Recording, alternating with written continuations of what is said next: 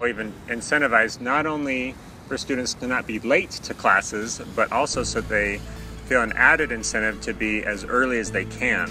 We call this the QR Code Challenge at Westlake, and to summarize it very quickly, it's an exciting gamification of our attendance system. We wanted to make a game out of kids getting to class and getting to class on time, in fact, well early. So every student actually has an individualized QR code that's part of their binder. And it's been programmed to read the QR code of the student. So that means that it's been logged in. As they come into the classroom, the teacher with an iPad or an iPod scans them in. It actually records that scan to the second in a database we have. It's imported into a Google sheet, and then it accumulates points based off of our bell schedule for the day. And you can see the timestamp of each one. And then I copy all of those over, put them into their corresponding period for the time. Once it goes there, it goes over to the attendance worksheet, and there's a code on each box that deciphers how early they are, if they're early, or if they're absent or tardy. So we all have the QR codes, and they're basically a Google form that's sent in with our 9 number, and that's how they track how early or late we were to class, because it sends the time with it. And so every minute we are early to class, we get a point. So the earlier a kid is to arriving to class on time, the more points they accrue. When they come late, it is actually a 10-point hit. For example, if I have a student that goes early to class and it takes them 1 of the 5 minutes to get there, he'll earn more points than a student that shows up right at the bell. Every single day at the end of the day, students receive an email saying, what's your point total right now for the QR Code Challenge? And each month they can choose 1 of 3 incentives. Some type of a food party is a standing one. We've done pizza or pie. Some of the exciting prizes would be to challenge an administrator at a game of their choice. Play an administrator of your choice, the sport of your choice. So I got to verse a lot of kids in basketball, and that was fun. Or to even get a cell phone permit for lunch and passing time. If a teacher is in the hallway and they see that sticker on that phone, the student will be questioned as to the use of their phone, and that's a privilege only for the students that have shown responsibility to be on time. What's a reward that we haven't done that you think could be pretty cool?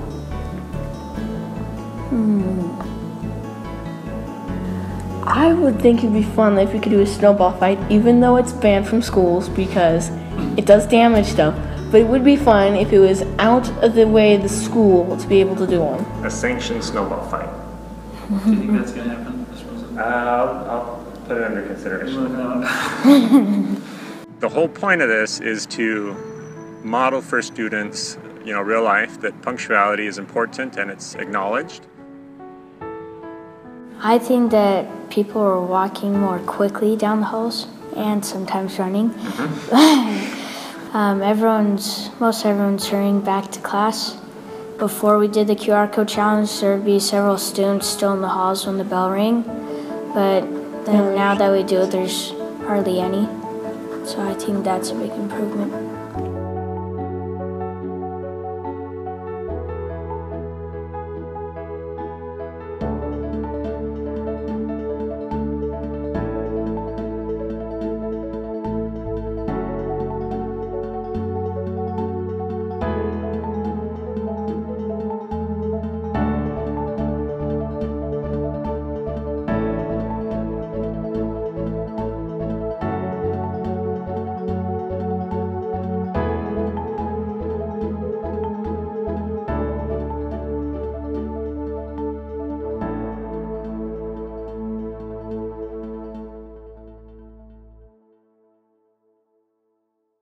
One of our goals at Jefferson Junior High was to improve our literacy scores. And so we decided as a school to read all together as a school the Ender's Game book. We chose Ender's Game because there's different armies, and so we can put the kids into different armies. It's also a book that we chose because it's a book that a lot of teachers, like their spouses and people they know, that was the book that impacted teenage boys the most. We decided to divide all of our school and all of our classes into separate armies. So we have 5 total armies. Spider, Dragon, Phoenix, salamander, and lion. Each student is assigned to an army according to their advisory teacher. So you'll have like 4 or 5 advisory classes for an army. And then the students that are in those advisory classes, when they turn in their pride cards to the library, it tallies up for their army. And the way that they earn points for their army is they earn these little Patriot cards. We have a system in place to help reinforce positive behaviors. And what we do is we have these Patriot Pride cards that we hand out whenever a student demonstrates any of these 5 characteristics or 5 behaviors that we want to reinforce. The first one is if a student is prepared, and then it's if a student is respectful, if they are trying to improve or improving, and then also if they're dedicated or exemplary. And so anytime a student demonstrates any of these behaviors, we try and reward them by recognizing that they did something well and then give them this Patriot Pride card. And then they come into the library and they enter them into a Google form, and that tells us what army they're in and who gave them the Patriot card. And then they earn points. So for every card that they enter in, they earn 1 point for their army. And then they can go spend it at our Pride card store, and they can buy things like hot Cheetos and different things like that. At the end of each quarter, the Pride Army that has the highest amount of Pride cards, they get to do a special activity. And so this helps, we're trying to help motivate the students to continue demonstrating these good behaviors. I've seen a huge difference in behavior in the library this year over last year, and I feel like there's a big behavior change in the school too. The kids are trying to earn those, and that they want to do that to help out their army. It also brings like camaraderie because they're like, oh, what army are you in? What army are you in? And they're trying to like beat their friend's army, or they're trying to get people that are in their army to turn their pride cards in so that they get more points and stuff like that. So it's really been a good experience for the kids in the school.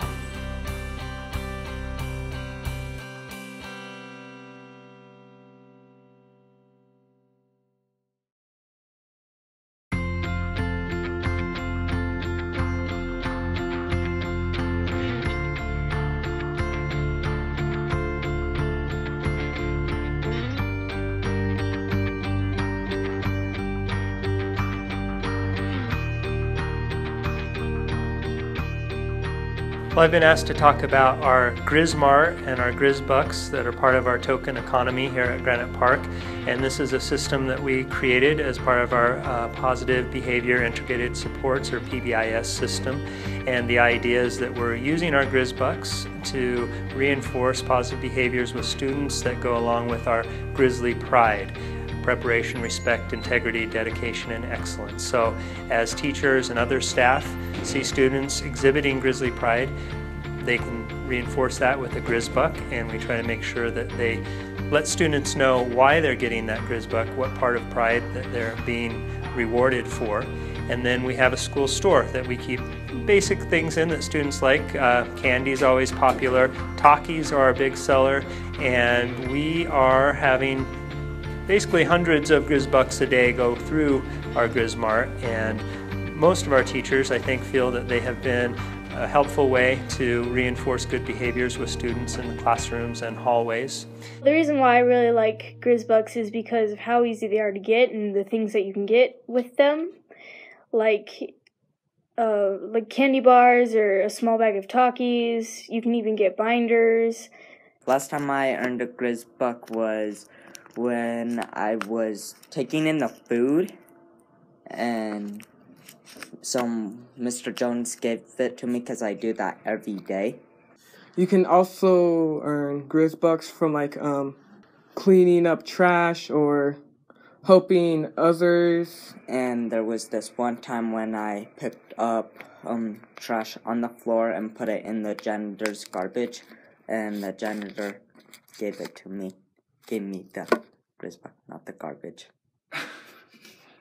Like in Granite Park, how we earn GrizBucks is basically following Pride rules, being prepared for class, and like filling out the planners, or excellence, like getting ready and doing our best, or dedication, taking our C notes.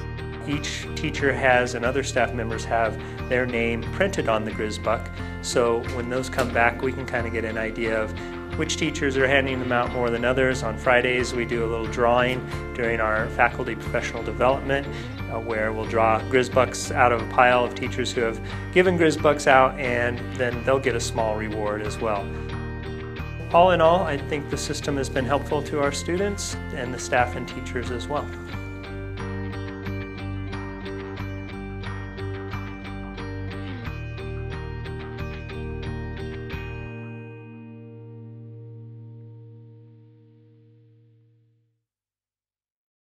I'm Brenda Zimmerman, Assistant Principal at Cypress High, and I'm going to tell you about our PBIS program here at Cypress.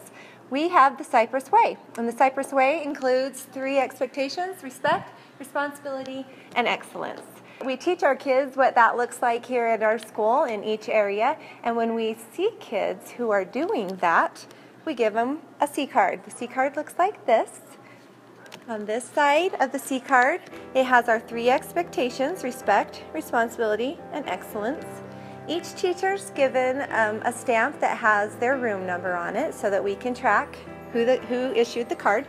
The teacher stamps. If he sees someone being excellent, they would stamp right there. And then the student can bring it down to the Redemption Center. We scan the card, and it tells us which level of prize that they get. I got my C card by Mr. Worley, English teacher over at Cypress Brockbank campus. I got my C card for having great grades. I got from Miss Tuckett, my counselor. For going to Pirate Hour and making up a test.